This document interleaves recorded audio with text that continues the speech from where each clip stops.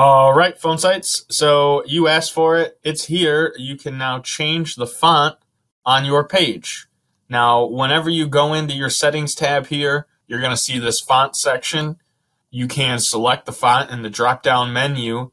Now, something to keep in mind is that this font is going to affect the entire page.